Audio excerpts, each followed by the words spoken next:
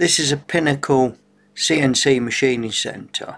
It's got a rotary axis up the top there, a B axis, so that can swivel around, and then you've got the rotary table in the middle. So it's like a 5-axis milling machine.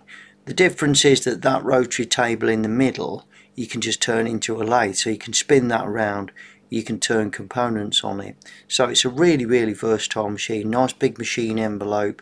It's got a Heidenhain 640 control, really versatile control. But what I want to show you here is something really clever.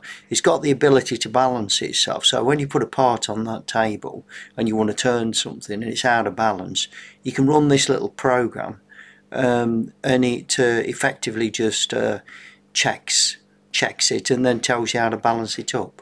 So this is how you do it. First of all, you're looking for this button that says manual cycles.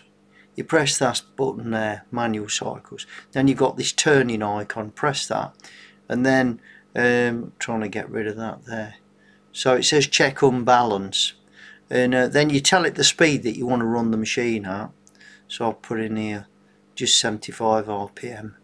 Press cycle start. Then the machine will run up, and it's obviously working out where everything is and everything. So it spins in one direction for a minute or so, and then after it's had a good look at that, so you just have to, that's it. So it stops and then it goes in the other direction, spins up in the other direction. All the while it's checking, see how much out of balance and everything it is. And then what it does then is it stops.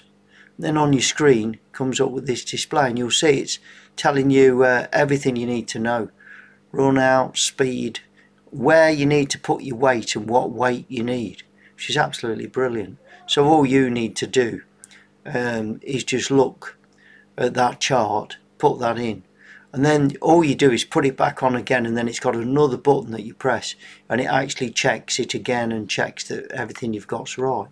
So then when you spin it up to speed, your components all in balance. I just think that's brilliant.